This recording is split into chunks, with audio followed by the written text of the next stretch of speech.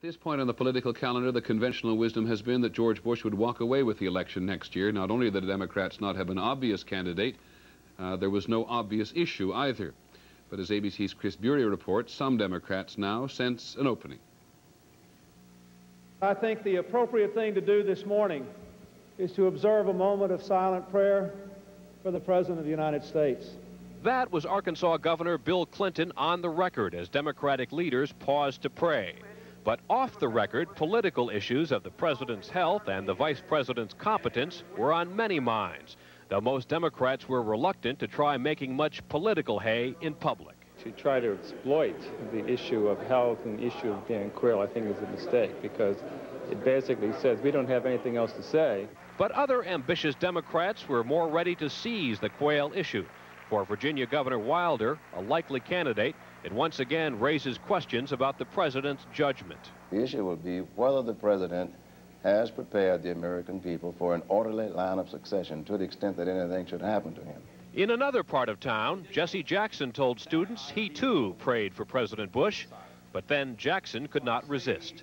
The thought of Quayle succeeding him will give all of us irregular heartbeats. Democrats, of course, have serious troubles of their own to worry about, including an identity crisis within their party. The Democrats meeting here want to put the party on a more conservative path, but they think too much like Republicans for party liberals, and would-be candidates are caught in the middle. We don't need to fight each other. We can win without each other. The president's heart may hand them a new issue, but Democrats are still squabbling over what they stand for and who they represent. Chris Bury, ABC News, Cleveland. Also in Cleveland tonight is our political director, Hal Bruno.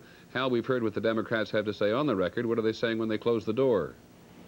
Well, when they're talking among themselves, they all say they want the president to recover as fast as possible, but they also realize that if this is the start of ongoing medical problems, his health and the competency of the vice president become a very legitimate campaign issue.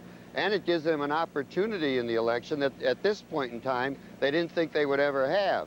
If it's a minor episode, a very short duration, then it has very little impact and it's going to fade away. In terms of Vice President Quayle, and given the fact that the Democrats have been floundering, how much of an issue do they think the vice president is?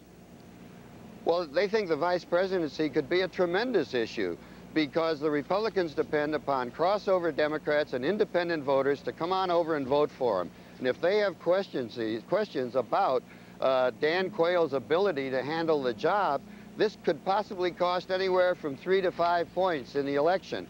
And in a very close election, that could make a very big difference. Okay, Hal Bruno, our political director in Cleveland, thanks very much. We'll be back with the other news in just a moment.